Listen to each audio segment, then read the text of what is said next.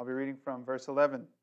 That day Moses charged the people, saying, when you have crossed over the Jordan, these shall stand on Mount Gerizim to bless the people, Simeon, Levi, Judah, Issachar, Joseph, and Benjamin.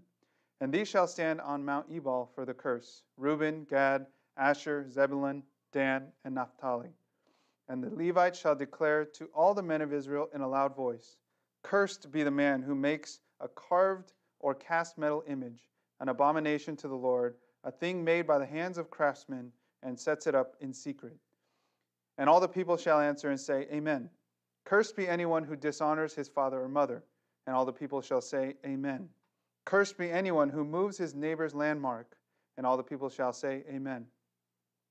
Cursed be anyone who misleads a blind man on the road. And all the people shall say, Amen. Cursed be anyone who perverts the justice due to the sojourner, the fatherless, and the widow. And all the people shall say, Amen. Cursed be anyone who lies with his father's wife, because he has uncovered his father's nakedness. And all the people shall say, Amen. Cursed be anyone who lies with any kind of animal. And all the people shall say, Amen.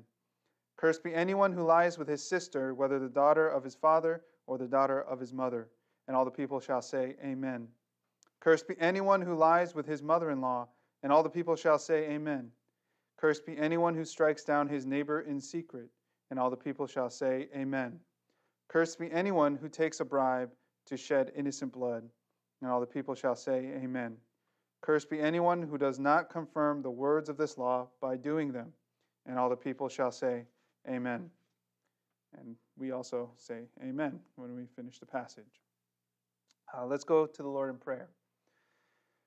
Heavenly Father, we thank you, Lord, for your word. We thank you for your unchanging truth, that we can just rely on you and listen to your voice, regardless of what our circumstances are. And God, we're in such unprecedented times these days, Lord, not only with the coronavirus, but just with the unrest in our nation, in our local communities.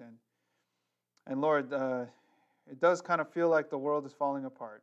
And God, it's just such a joy. And Lord, we praise you that even though things are falling apart, even though there are times when everything seems like they're going right, God, you are constant and you are unchanging. You are faithful in your love and you are faithful in your truth. And God, we can truly rely on you and trust you because you are worthy. So we thank you for your word today. We thank you that we can receive it with joy. We thank you that we can hear your voice. We thank you that we can know who you are and know your truth because of your Son, Jesus, and through the work of your Holy Spirit in us. So would you shape us? Would you refresh us? Would you just lead us, God, today? In Jesus' name we pray. Amen. This might be a kind of a weird passage for you, for most people to read in the Bible. I mean, we tend to associate God with blessings, and when we pray to God, oftentimes we're praying for blessing and we're thanking Him for blessing. But the most used word in this passage is cursed. So it almost seems contrary that we basically have here a list of curses. And isn't God all about blessing people? I mean, you might be asking that question. And I know that I definitely ask that question sometimes when I read passages of Scripture that seem to just be just lists of curses and condemnation and judgment and hell and brimstone and fire. But we need to keep in mind that there's always two sides to the coin, especially when we're talking about justice. Is that there's blessing for the good, there's blessing for obedience, there's blessing for faithfulness, but there's a flip side to it. There has to be punishment for evil. There has to be cursing of sin and wickedness and injustice. And today's passage, these public communal affirmation of these heinous acts, these acts of wickedness that they're putting a curse on through the command of God, these acts, this collection of things that are described all have to do with things that are done in secret. Right? These are not just public sins. Even though everyone kind of agrees, whether Christian or not, that all of these things are terrible things to do. The difficult thing is that in society, even in our justice systems, and the justice system of these ancient times in Israel, these were all things that were hard to prove and hard to prosecute because of the nature of the action. They were done in secret. There were no witnesses. These are kind of assumed. But the thing is that God still cares about what we do in secret. He doesn't care about just the things that we do outwardly outside of our homes. He doesn't care just about how we treat our families and our close people in our lives. He also cares about what we do in secret when no one else is watching. He also cares about the thoughts and the intentions of our heart. And I think we all understand this, but there's more clarity that we can get from the scriptures about how God and his justice is truly perfect, even when it comes to the things that are hidden from mankind, even when it comes to things that never make it to court, never make it into our justice systems, never make it to be condemned by the people. When these things happen in secret, God is still aware. God is watching. God sees all. He sees the good that we do in secret, but he also sees the evil that we do in secret. I think this topic is especially relevant to us today because most of the things that rile us up, that make us upset, just even society, even though society is skewed in its standards of morality because they're constantly changing, one thing that we happen to agree upon in terms of the church and the world is that sexual oppression is wicked and evil, and so racism is also wicked and evil. But the problem with these two things is that most of the time, and I'll just use racism as an example. Racism is not an outwardly visible thing. Most of the time, racism is a secret, silent sin. It's a condition of someone's heart, just like any other prejudice, that is willing to condemn and judge and look down upon others internally, primarily. And every so often, and when the opportunities present themselves, that racism will actually take some sort of visible, tangible sort of effect. But the cause is a silent, unseen sin. The question for today is, what about secret sins? What does God think about secret sins? And the central idea of our passage today is that God condemns all sin. God condemns all sin, whether they're public sins, whether they're secret sins, whether they're sins that never leave your mind or your heart. God knows and he sees and he judges. He condemns all sins, even the ones we don't see. And I think one of the things that has been happening, not just in the recent months, but in the recent years, is that a lot of these secret sins and these secret prejudices, these secret injustices, are starting to show their faces in our society. And clearly, many of us are having a response towards those injustices, those evils, those prejudices that only breed conflict and hostility. But the sermon in a sentence for us is that as God condemns all sin, we as Christians, as the church, but really everyone, there's only one thing that we can do about it. We need to turn to Christ because he's the only solution to sin and its curse. Jesus is the only solution to sin and its curse. And therefore, we must all turn to Christ. We must all trust in Christ and continue to lean on him and live in his ways. See, Israel, they were the covenant people of God, meaning that they entered into not only a spiritual contract, but a spiritual contract that was like what we consider a legal contract. And with any contract, with any covenant, there are terms that are that come with it. See, God blessed the Israelites. He delivered them from slavery. He gave them a land to call their own. He gave them the perfect law of his own heart to live by. But this covenant didn't just come with blessings, but like any covenant, like any system of justice, there are blessings and there are also curses. And you can see that Moses, he's charging the people. This is the book of Deuteronomy takes place before the Israelites enter the promised land. They're right about to go into the promised land. And Moses is charging the people, once you enter the promised land, half of the tribes, 6 tribes, will go on to one mountain, Mount Gerizim, and proclaim the blessings of God. But the other 6 tribes will proclaim the curses of God's covenant. And this isn't saying that the 6 tribes that were selected were good and the 6 tribes that were selected for the curses were bad. It was just splitting it half and half on 2 mountains that weren't too far from each other. In fact, some historians believe that when large groups of people gathered on these mountains, that the acoustics would actually allow them to hear one another. But the point is that this was meant to be a communal demonstration of God's covenant. That God's covenant involved immense blessing, but at the same time, failure to abide by the terms of this covenant, failure to obey the commands of God, the law of morality and justice, would result in these curses, and the community was meant to affirm both the blessings and the curses of God together. But in order for us to understand the magnitude of these curses that are listed here, I think it's needed to really talk about what a curse is. It's not something that we really do or think about the same way as the ancient Israelites and just ancient people in general thought about curses.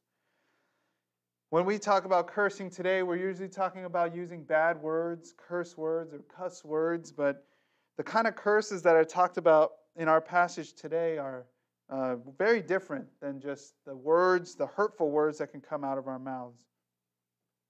Curses are as significant as their origin. And that's why the curses of today's passage are way more significant than someone using a curse word to, just express their anger or their hatred towards another person, because they're only as significant as their origin. And when you curse at someone because you're upset with them, because they hurt your feelings, or whatever, they disagree with you, whatever the situation might be, if that curse is just coming from you, that's just as potent as it is. It's just another human being getting upset. But the curses from God need to be taken as seriously as God himself, the same way the curses of man should just be taken as seriously as we take man. In ancient times, curses were used to describe not so much what human beings say to one another, but curses were almost exclusively derived from divine beings. So curses were the words of man being transmitted, but really finding their origin in some kind of God or divine being, not just human words. So these curses in our passage today, being from God Almighty, Yahweh, were to be taken as seriously as reality itself. Why? Because God is the absolute almighty king of the universe. So these curses are not empty threats, like some empty threats we might throw at people when we're angry and cursing at them, but these curses were real condemnation from the Almighty God, real condemnation from the true judge of the universe. And the thing about biblical curses is that curses don't end just with an individual. See, that's the difference between a curse and just a regular punishment. A curse was something that had consequences that passed on through generations. God didn't punish people for the sins of their fathers, but sometimes the curses of ancestral sins, we still see the effects of those happening through multiple generations. And lastly, another characteristic about curses is that because they are divine in nature, meaning that because curses find their origin in God himself, they cannot be resolved by human means. The solution to a curse that is divine in nature must be divine in nature. These curses that are given in today's passage for these specific kinds of secret sins cannot be broken by human means. They must be resolved by divine means. There's no natural solution to them. It must be a supernatural solution. I think one of the best examples of this is just the first curse we see in the Bible, and actually the first curse in our creation was the curse that resulted from Adam and Eve's disobedience. When Adam and Eve sinned against God, God made it really clear. He said, here's the garden. You can eat of any fruit of any tree, but don't eat of this tree, because if you eat of this tree, you will be cursed. And the curse that was specified specifically was, if you eat of the tree of the knowledge of good and evil, you will surely die. See, God promised death as a curse for disobedience. And that death wasn't just simple death as if a life was coming to an end, but it was actually a chain reaction. It was actually a divine curse for disobedience. This started a chain reaction of sin and evil, death and darkness that literally has been passed down for every generation since then. In fact, we live with the same consequences, or we live with the consequences of that disobedience because of the curse that was given. Started a chain reaction, and death became a reality of creation. Before the sin of Adam and Eve, death wasn't a reality. Death only entered into this created reality of God because those that he had put in charge of creation turned away from him. And we still experience that today. I think one of the most shocking things that happened this year, just as much as the coronavirus, was the death of Kobe Bryant. No one expected Kobe to die. And, I'm a basketball fan, but I've never met Kobe. I don't have any kind of personal connection to him, but I think many of us throughout the world, for some reason, we just felt so connected. It felt so personal that Kobe Bryant and his daughter Gianna, as well as others on the helicopter, were taken from us. They died just like that. No one expected it to happen. It wasn't a slow process like some other deaths, but it was an unexpected death. And that is just such a recent and fresh example of how death is a part of our reality. It's just something we live with, and it's painful. It sucks.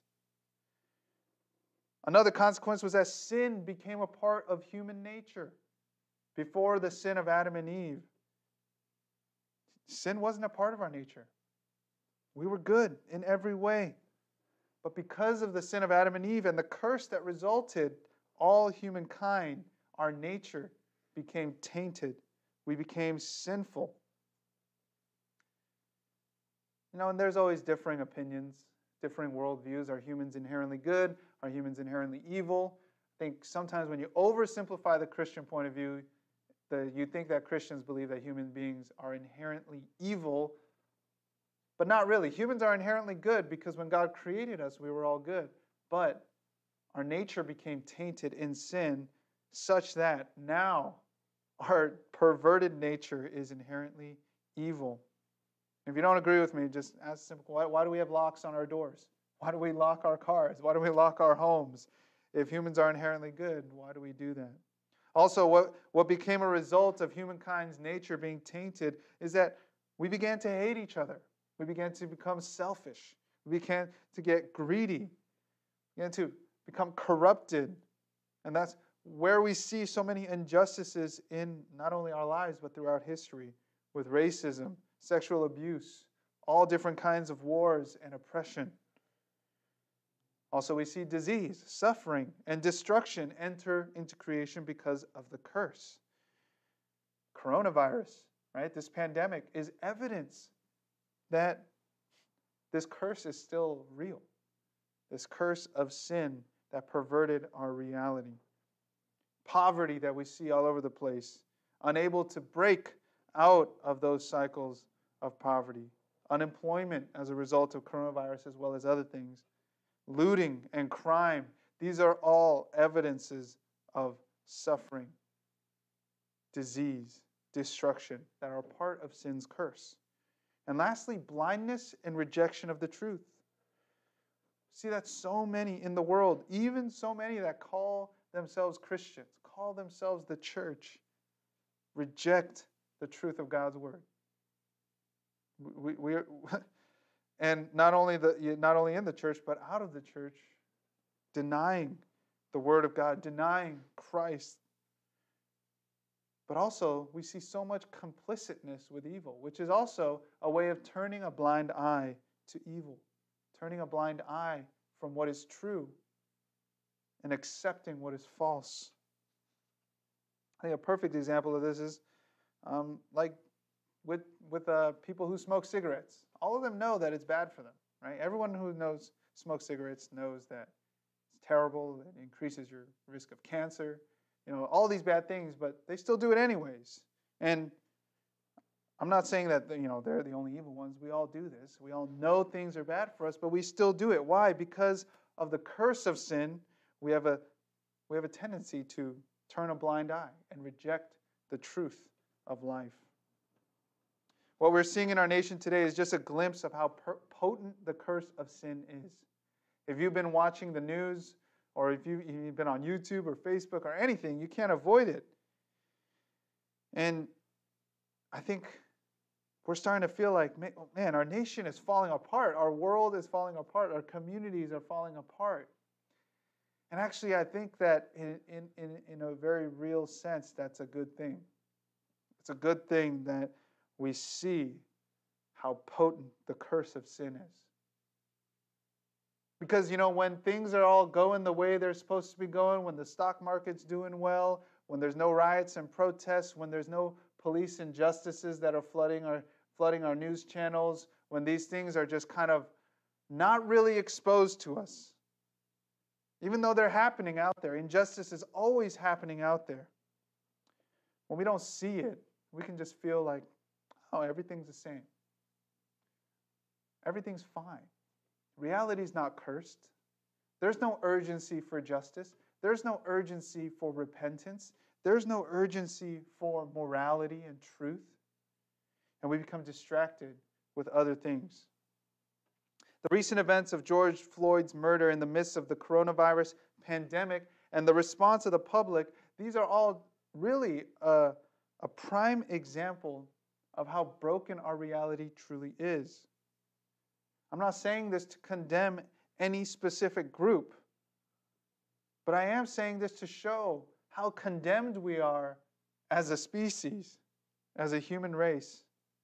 We see the effects of sin's original curse from Adam and Eve's disobedience all throughout us. The ones I just listed: death, sin, disease, blindness, and rejection of the truth.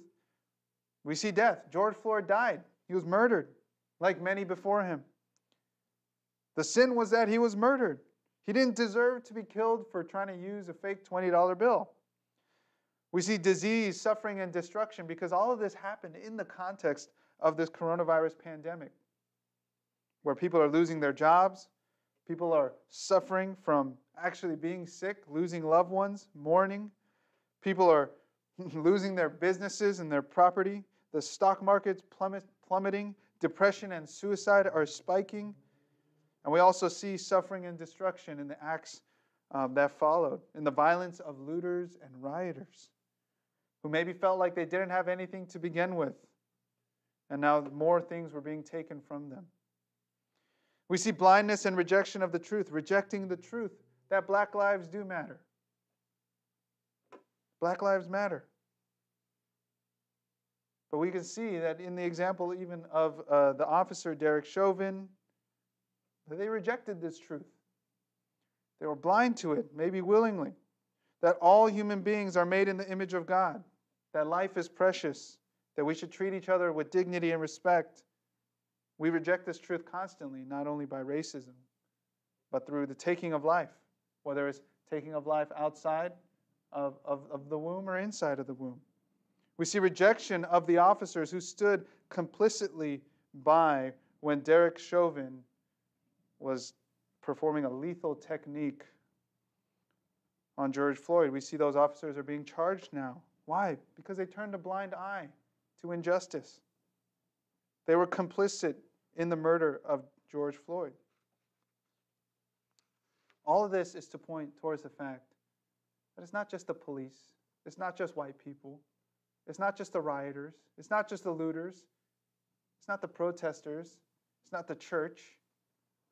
This is a human condition. It's so easy to point the finger at the injustices that are visible and condemn them and curse them even without understanding that really this is a common problem. This is the curse of sin. Martin Luther King is famous for his quote, "Rioting is the language of the unheard." And so many people, especially black Americans, feel unheard and unseen. They feel unheard and unseen by the justice system, feel unheard and unseen by the large groups, specifically white Americans. They're trying to earn what's rightfully theirs ever since, reparations at the end of the Civil War. The justice system continues to fail them as well as many others.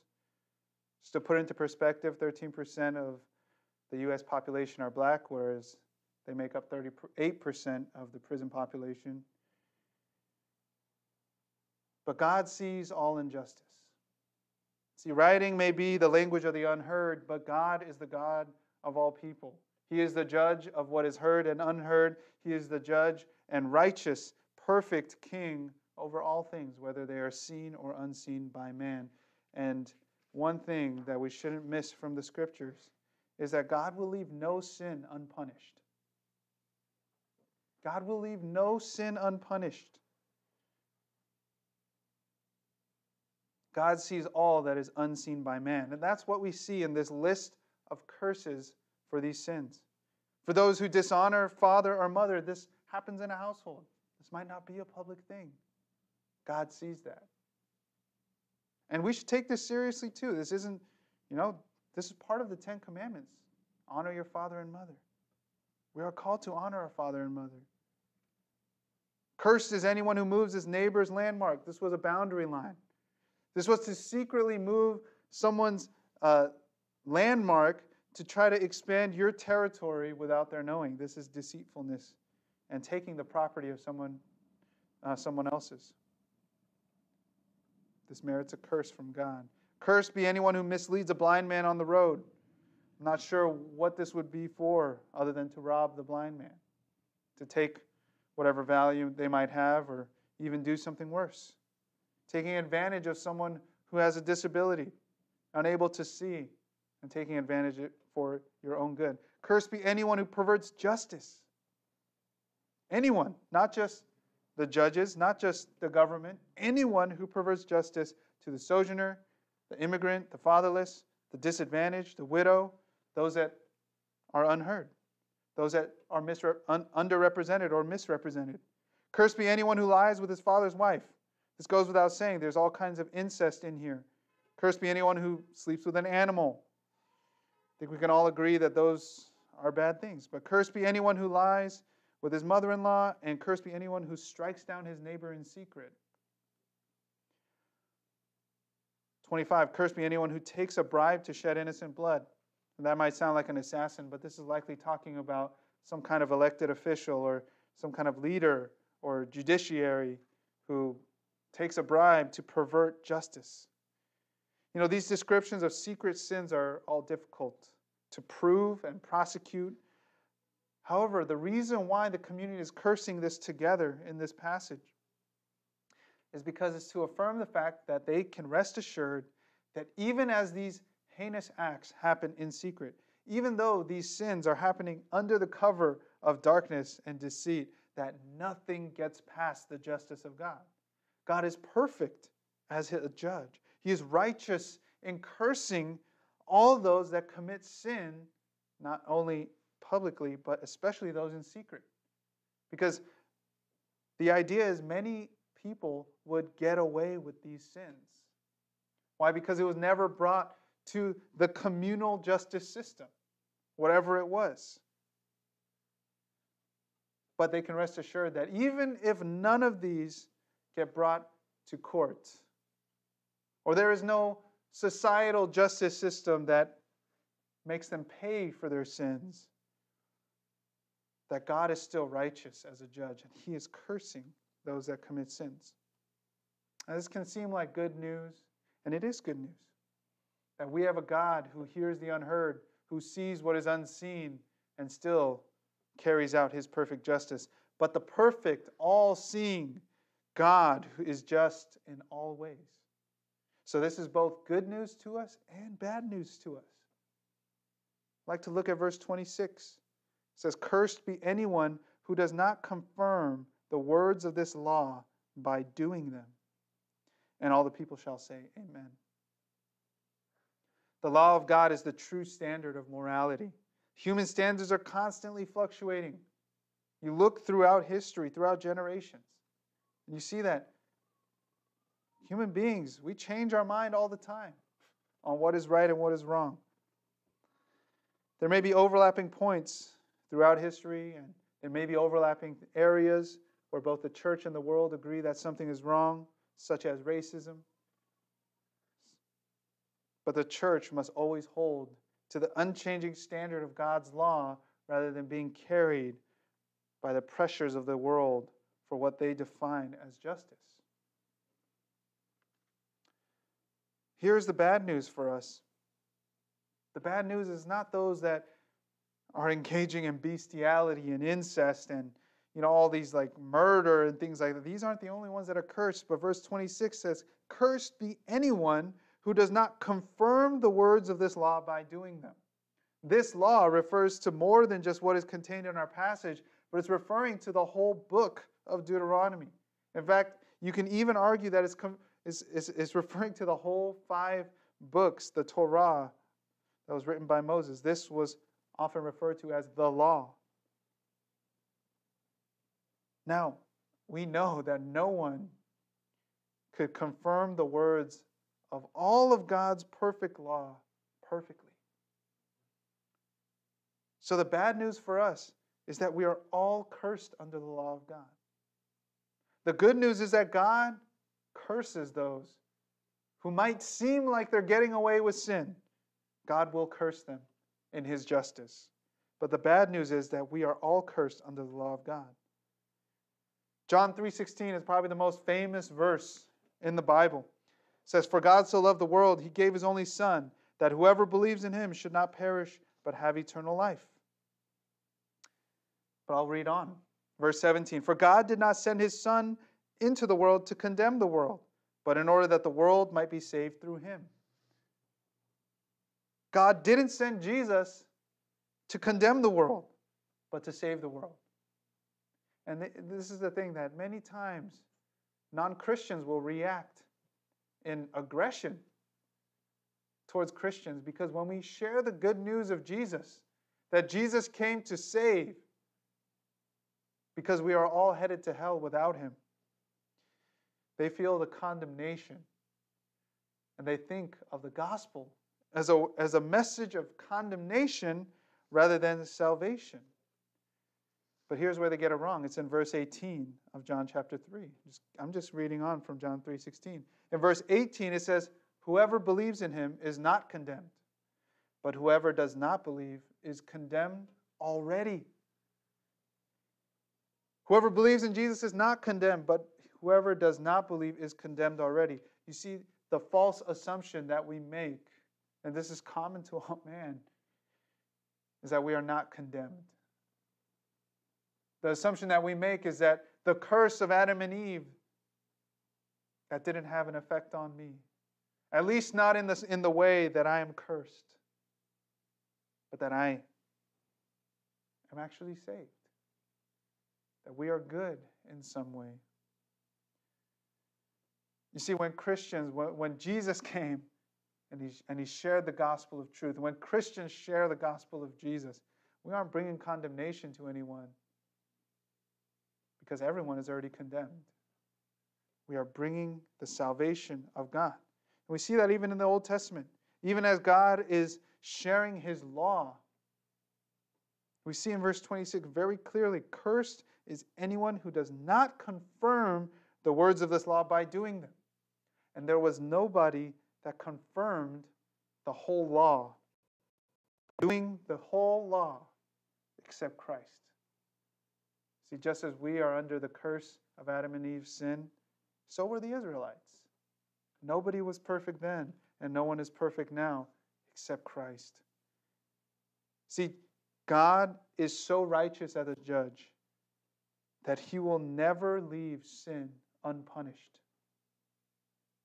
That's the thing that actually upsets us the most, is when we see evil, when we see sin, when we see injustice go unpunished. That is what upsets us the most.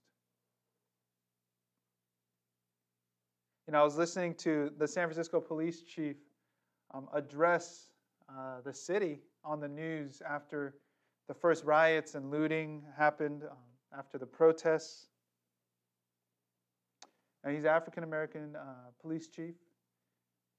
And he said he joined the police force in LAPD in the year 1990. And he was there in the 1992 LA riots, where 64 people died in one night.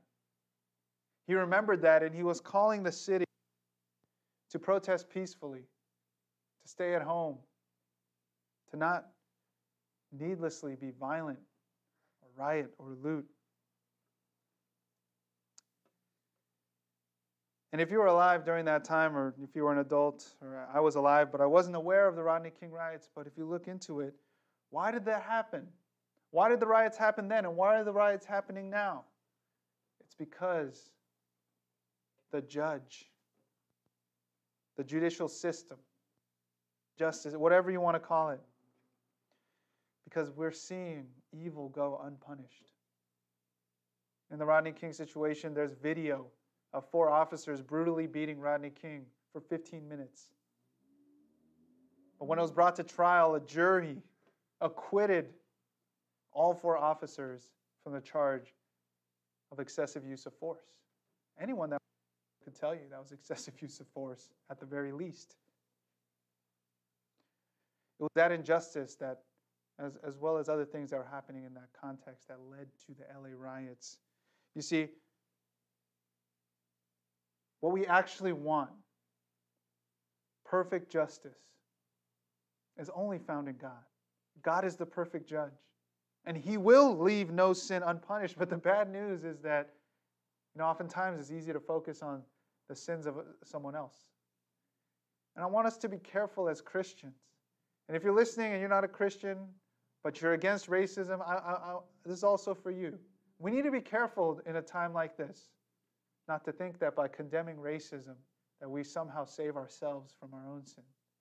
You see, we're all condemned because of the curse of sin, and God will leave no sin unpunished. He will not leave my sin unpunished. He will not leave your sin unpunished, or anyone else's. That's how perfect God is in his justice. But this is why Christ came to save and not condemn, because Christ paid for our sin.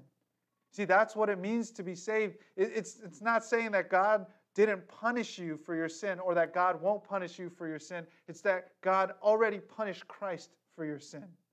That's how salvation works. See, God is so just.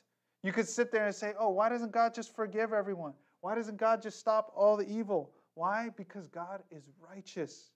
He's the perfect judge. Why did Jesus die on the cross? Why did he have to die in order to save us? Because God is righteous. And forgiveness means nothing without payment. God will leave no sin unpunished. All sinners will be cursed, condemned, and have to pay the price for their sins unless their debt has already been paid in Christ.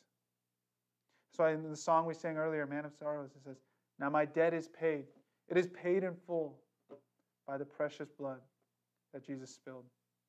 Now the curse of sin has no hold on me. Whom the Son sets free, oh, he's free indeed. You see, we have freedom in Christ because we are no longer subject to the divine curse of sin. There's no human solution to curses that are divine. And what we see all around us, what we see in the news, not only now, but every day, the news is so filled with all the negative things going on in the world. That's evidence of the curse that we are under in this reality. But in Christ we have freedom. In Christ we can break that curse. Why? Because he had paid the price for us. And he didn't just pay the price. It wasn't just any blood that was shed, but Christ was the only one that did not deserve to be cursed. He's the only one that confirmed the words of this law by doing them in their completion. Yet he gave himself up for us.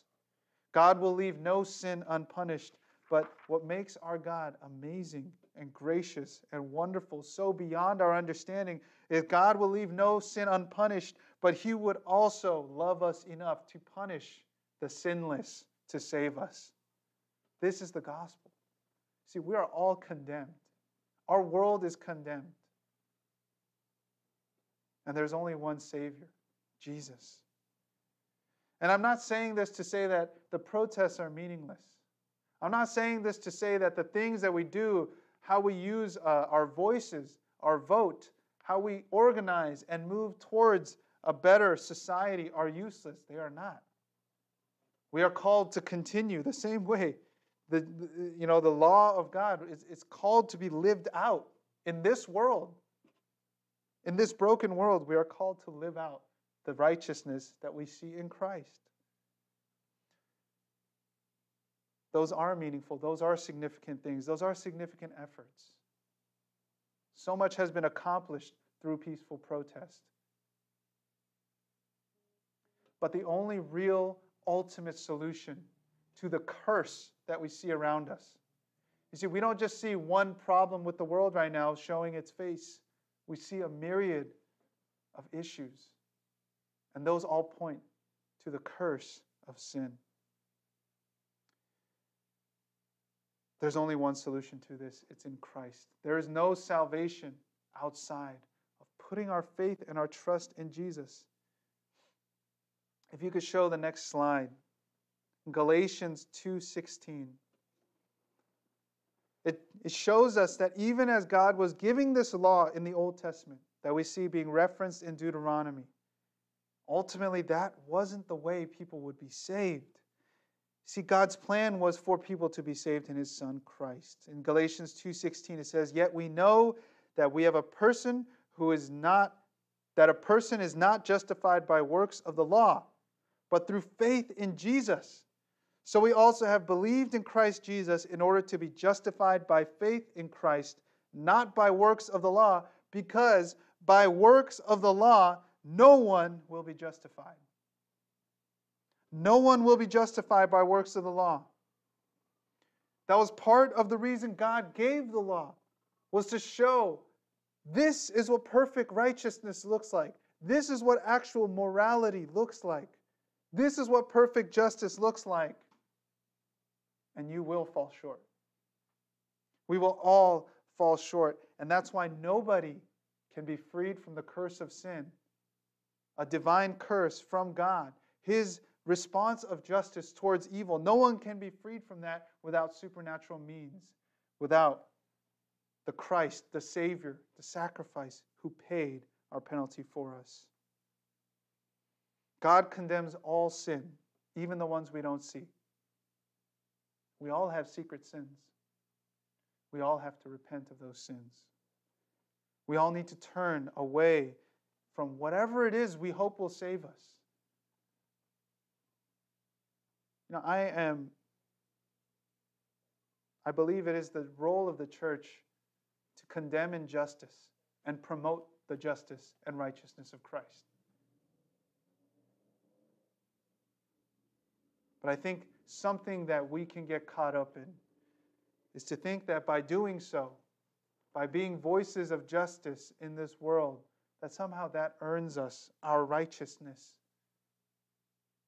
Not only in this world, but eternally. Even as we do those things, we should understand that the only solution to the curse is Christ. Yes, we should be active in living out what is good and carrying out justice in all our capacities. But that's not what saves us. And that's not what's going to save them. When we look at Derek Chauvin, as Christians, we should be praying for his repentance. When we look at the officers that are being charged, I don't know what's going to happen to them either. We should be praying that they would repent. Why? Because the curse is common. It's the same curse that we lived under. When we say that all have fallen short of the glory of God, all have sinned, that includes us as Christians. It's easy to point the finger and condemn injustice, but know that God sees the wickedness of your heart. He sees the things that no one else sees, and yes, He will hold you accountable. That's why we must turn to Christ. He is the Savior of this curse. He's the only solution to sin and its consequences. In Romans 3:28, it tells us, the wages of sin is death, but the free gift of God is eternal life in Christ Jesus our Lord. So as we condemn injustice, let's remember that God's gift of eternal life is in Christ Jesus for what He has paid for. We must hold to this truth as Christians. Because in many ways, there's nothing more that certain people want than to see Derek Chauvin be punished for his crimes. There's nothing that people want more than seeing those racists, the white supremacists of our world today being punished for their crimes, maybe even killed for their crimes. And in some sense, you could argue, yeah, that would be righteous, that would be just. But when you look at the righteousness of Christ, He not only fulfilled the law, but He showed compassion on His persecutors, showed compassion on His oppressors. Even as He hung on the cross, He prays for forgiveness for those that just nailed His hands up there. See, that is what we fall short of. That's true goodness and justice in Christ. God condemns all sins, even the ones we don't see. But our only hope is to put our hope in Christ. And as Christians, we ought to live like Christ. We ought to live in repentance, turning to Christ and following in His footsteps, not the footsteps of the world. Even as we come alongside the world, our nation, those that are hurting in this issue, we must do so in a manner that displays the glory of Christ. We must do so in a manner that makes Christ the solution, not the loss. It needs to make Christ the solution, not education. You see, racists know that they're wrong. The world tries to preach that education and ignorance, the lack of education and ignorance are the cause for racism. Is that if we educate people enough that racism will stop. That's not true. There's plenty of educated people that are still racist. The problem is the heart. The problem is the curse that grips all of us unless we are set free by Christ Himself. That's why we need to repent and turn to Christ. This starts with the church. The church, we must repent. We need to repent of our own prejudices. We need to repent of our own traditions and ways of racism that may have entered into what is just normal for us. And I'm not calling out white churches, I'm calling out all churches. When calling out all different kinds of churches, Korean churches, Chinese churches, whatever other churches, no one is free from prejudice. And we see how evil the curse of sin is. But the solution is in Christ, and it must be first displayed in the church. So we need to repent, turn to Christ. He's the only solution. If you're tuning in today as a non-believer, you need to turn to Christ too. Because God is going to hold you accountable to all your sins. Your sins might not be the ones that the world condemns, but God's standard for morality is higher than the world's. And we will all fall short and be guilty. There's one solution. It's in Christ. So put your trust and hope in Christ because He has already paid for you on the cross. The wages of sin is death, but the free gift of God is eternal life in Christ. What an awesome truth it is that our God is perfect in His justice. That there's no evil that He overlooks or just dismisses, but He brings every evil to justice. But what a terrifying, fearful truth that is, because we are all guilty. The good news, the solution, is that this curse can be broken by the solution that was already offered to us in Christ. So even as we fight the battles in civil society, as I preached on last week, even as we fight the battles, even as we take a prominent place in being a voice for justice on these kind of issues, we must remember that the world is falling apart because of the curse of sin. That's the ultimate cause. And the ultimate solution is in Christ alone. So let's all turn to Him. Let's all point to Him. And let's all repent, turn away from everything else that might be presenting itself as a false solution. Let's trust in the Lord, the perfect Son of God, who came not to condemn, but to save us from the condemnation that we already have. Let's pray. Heavenly Father, we thank you so much that, God, you are a solution. Lord, we are the problem. We caused this curse that plagues us, Lord, on every level of our existence. So like every time something seems to be going good, Lord, we're reminded of how broken we are, how broken our society is, how broken our world is. And Lord, sometimes we live under this illusion that everything's okay. But Lord, everything is not okay. The world is falling apart whether or not we want to acknowledge it or not. And there's only one cure, and it's you. Because God, we have hope that you will come and exact your perfect justice on the earth and wipe all evil away. But God, you have also provided a way for us to be saved when that happens, because we will surely be found guilty unless our price has been paid for in Christ. So Lord, help us to turn to you. Help us to repent. Lord, would you refine your church, your people? We are called to display your glory. There's no room for hatred and prejudice within our ranks, as well as any kind of other secret, underlying, dark sin. Lord, would you unearth those things? Would you expose those things and lead us to mourn and repent? And Lord, would you lead the world to turn from their ways and be healed and find their hope in Christ, the only solution to this curse of evil. Lord, we thank you for sending him. We thank you for the perfection and the justification that we are granted in him. We thank you for this free gift that we cannot earn with our works, but Lord, that you earned with your perfect life. God, help us to trust in you. Help us to make you the solution in all our actions and our words, our thoughts, because that's what's true. Help us not to be blind or reject the truth of your word. Help us to be filled with your Holy Spirit. And Lord, help us to see our land be healed. Lord, we pray that you would minister to the pain, minister to the suffering, the death, the hostility that we are seeing all around us. Lord, would you help us? We need you. We have no solution in of ourselves. God, you are the only cure. We confess that today. Lord, would you be made strong in our weakness? Would you humble us more, whatever it takes, so that we can see you and turn to you. In Jesus' name we pray. Amen.